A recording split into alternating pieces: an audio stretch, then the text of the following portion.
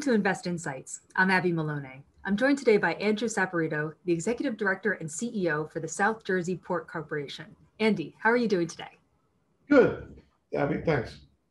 So we're going to be talking about how this pandemic has shaped us into a new economy, this new norm, new business strategies, new operations that will continue into the future. But before we go there, I wanted to start by asking you, what are some personal norms that you started during the pandemic that you see yourself carrying into this post-pandemic world, whether it's new interests or hobbies or ways of operating technologies, anything at all?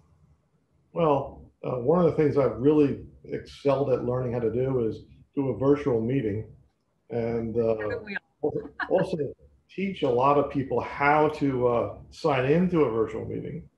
It's really, new technology for a lot of folks. And, even after using it for, I would say, almost a year and a half now, I'm still teaching and educating people how to unmute. My favorite thing, and how to mute. With so many people working at home, dogs barking, babies crying, you pick up all that background. So it's been interesting, but it's also leads to a good chuckle every now and then when you're trying to have a serious meeting and you want to tone it down a little bit. Exactly, we've all found our inner IT person. Exactly. Yeah, supply chain disruptions have been amongst the greatest challenges that have been brought on by the pandemic. From your perspective, what needs to be done from both an operational standpoint as well as the federal level to help address these issues as quickly as possible? Supply chain, breakdowns or issues are really nothing new. Um, you can take it back to 2001 after 9/11, or labor difficulties, or even a Hurricane Sandy, which I've all lived through. And what you find is everybody rebounds at some point in time. This is more a worldwide uh, issue. So even as you try to solve it domestically, as the pandemic spreads around, you still faced with plant closures. Um, as far as the container industry, which we're not involved with, um, and in your supply chain, everything's on the wrong side of the globe. So everybody's going to work their way through it, and hopefully as it straightens out, the pricing comes down, which is one of the real issues today, and which is the reason why even at the Port of Camden, at our two terminals, we're doing very well because a lot of cargo that had traditionally been shipped containers has come back to break bulk. Mm. So we're finding ourselves in a position where we don't have enough room right now to handle all the demands that are being put on us. So it's not just the major ports in the country; it's the smaller ports that find themselves in a situation where in the middle of the summer you're out of space, which in the case of South Jersey ports always wasn't the situation.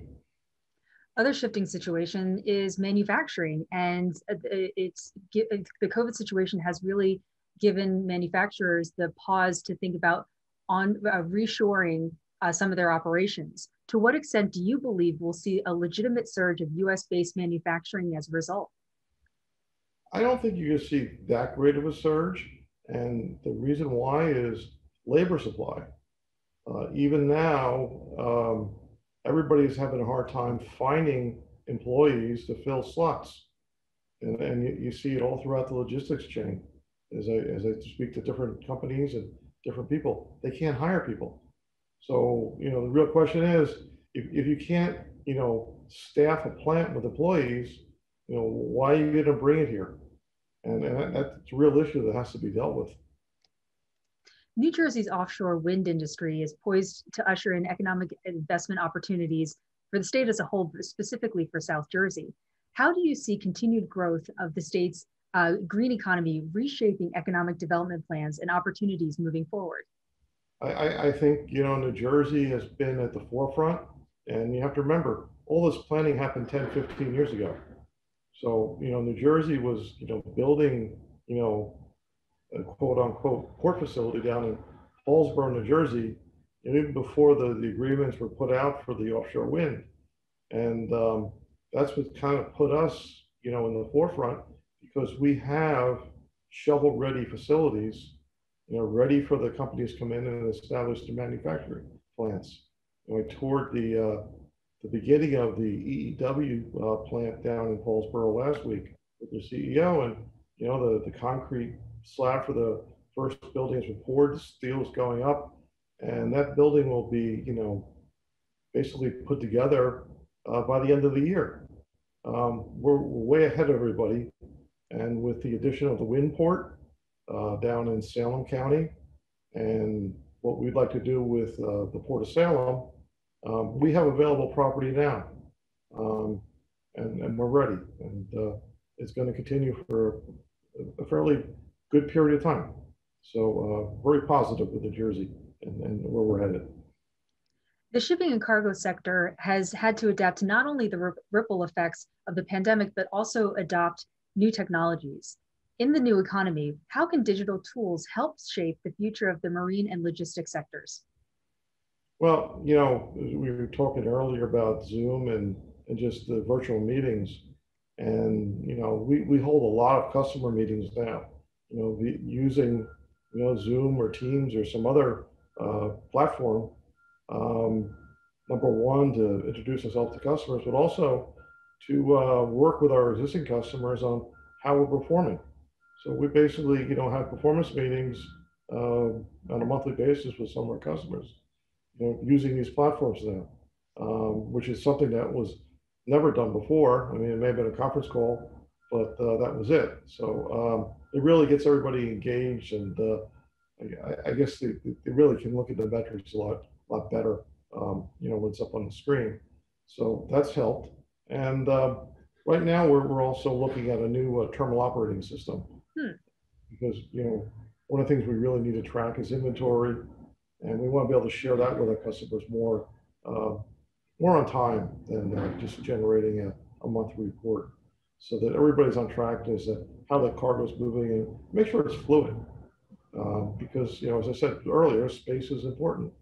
So, we're really trying on end to introduce more. And now that we find ourselves in this new economy, this new landscape, what's next for South Jersey Port Corporation? Well, one of the things that we'll be doing is what we're going to call Port Vision 2030, okay, which is an overall master plan of our port facilities, kind of align us better strategically for the future. One of the things that we're learning is that, we need more space, and we need different types of space. We need outdoor space, indoor space. We also need the right equipment to be able to deliver the type of service that our customers look for.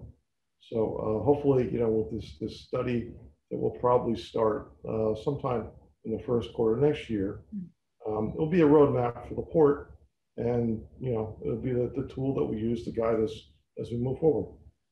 Great. Well, thank you again. That's Andrew Saporito, the Executive Director and CEO for South Jersey Port Corporation. My name is Abby Malone, and you've been watching Invest Insights. Thank you again, Andy. You're welcome. Take care. Hey everyone, don't forget to like this video and subscribe to our channel so that you can stay up to date on the latest business trends from our knowledgeable experts. Be sure to check out the description below for more information on the segment you just watched. Thanks for tuning in.